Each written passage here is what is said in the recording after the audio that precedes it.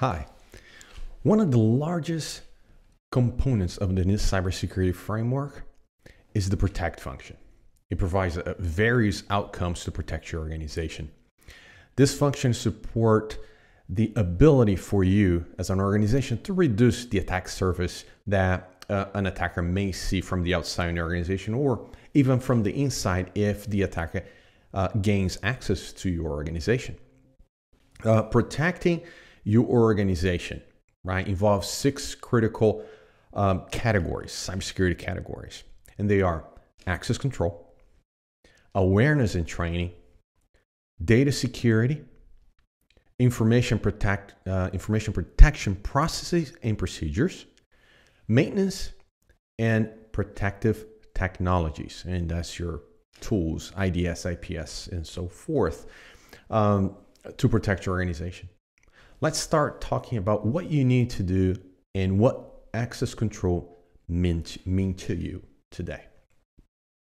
So first thing that comes to mind when I say access management, most often than not, you hear about user management, usernames, passwords. Basically, that entails make sure that every user has an account. There's our accounts on the systems are validated and authorized to be there, and the passwords are a minimal requirement and are renewed or updated every so often.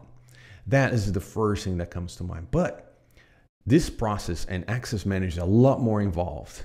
And here are 7 areas that you should make sure that your organization focus on. First is credentials must be identified and managed. And that means the entire life cycle, what we just discussed. That's the first thing that comes to mind. But you make sure that it's managed the entire life cycle, from creation, password expirations, password changes, revocation, and ultimately account deletion. If you don't need the account, just delete.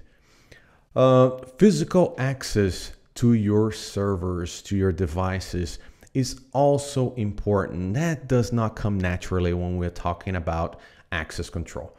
But it's true. Who has access to your data center? That is very important. Who has access to those systems? Because you know that having that physical access to the console may bypass several of your security controls that you have in place today. Even segmentation of network, even that you segregate this network and allows only financial people to have access to financial systems. That will be all over, because having an individual access to your physical data center will basically bypass those networks segmentation controls that you put in place. So that is very important and does not come natural when we're talking about access management. The third we need to keep in mind here is manage remote access. That became a lot more clear with the pandemic, that you need to understand who has access remote to your systems, but not only to your data center, but also to your cloud systems, to your cloud infrastructure. How you manage those remote accesses, and who has access, and how you, going back to point number 1, how you manage the life cycle of those IDs. Keep that also in mind. Number 3, access permissions are managed using principle of the least privilege. Trying that common concept, your security 101, how you give access only to those systems and to those individuals that need access. And further down to that is, are those individuals only need read-only, read-write, execute, and so forth. So you can be as granular as you can, or as you want, or as you wish. But you need to make sure that you apply the least privilege principle to every account that you create. Number 5, network segmentation is also part of your access control. And I sort of alluded that earlier, that segmentation of the network is key part of access management, access control. Once again, it might not come naturally part of this topic, but it is. And that's why it's so important to have a physical control in your assets, because that segmentation only apply if you are on a network. Number 6, make sure all activities are associated to apparently an individual and that unique ID. What we're trying to avoid here is sharing IDs. That is, you remove the accountability, you remove the traceability of that account. Now you have administrators root on a certain accounts.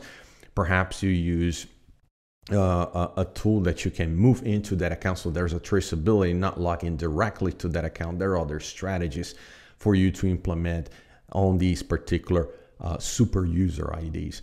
But any other IDs, right, do not allow those passwords to be shared because you need the traceability in case of an audit, or in case, God forbid, you get hacked and you need to identify and trace back to the origin of these attacks.